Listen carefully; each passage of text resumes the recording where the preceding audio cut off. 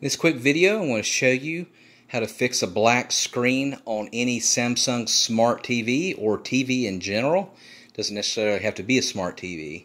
So what I want you to do, the very first thing I want you to do is go to your remote control, point it towards the TV, and you're going to hold down the power button and point it directly at the TV for 20 seconds. And then you just count 20 seconds. Release, and then try it again for another 10 seconds and see if that will start it. If you tried that and that does not work, what I want you to do is locate the power button on the TV. Now some of them will be on the back, some will be on the very bottom left or the very bottom right. This particular smart model here has it right underneath. You have to feel around. It's usually right under the N. There's like a little button there. I want you to try to manually turn it on. If it'll and you could just hold it down for a few seconds, or you could just hit it. If it turns on, then you know it's your remote control. You just need to change the batteries in your remote or get a new remote if that doesn't work, and it's just on the TV. And you can work your TV temporarily doing that by turning it on and then going to the different controls. Now, after you've tried that, the next thing I want you to do is go to the very back here, and what I want you to do is unplug either from the wall, the smart TV from the wall, or directly here, which on this unit is right here, as you can see. And what you want to do is I want to give it a good 15 minutes. And that's going to do a soft reset on everything. Don't worry, it's not going to erase your apps or anything. And then plug it back in, and then see if that works. Now, if that doesn't work, keep it unplugged. Unplug it. And what you're going to do is, with it unplugged, you want to point your remote towards the TV for a good 30 seconds. And release. While it's still unplugged, you're going to hold down the power button on the TV for 30 seconds and release.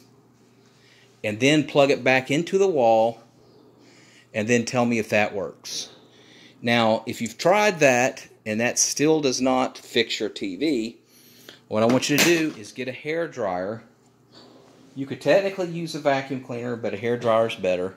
You're going to put it on medium heat, warm heat, high pressure. You're going to plug it in, keep the TV unplugged, and what you're going to do is you're going to blow air in the vents. Some of them are located up here, and then some are located down here on the very bottom of the TV.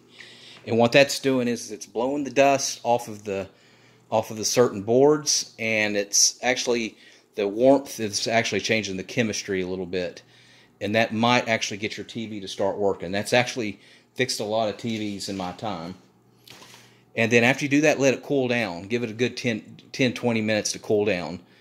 Plug it back in, and then see if that works. Now, if you've tried all that, it's a possibility it might be your power cord that's broken.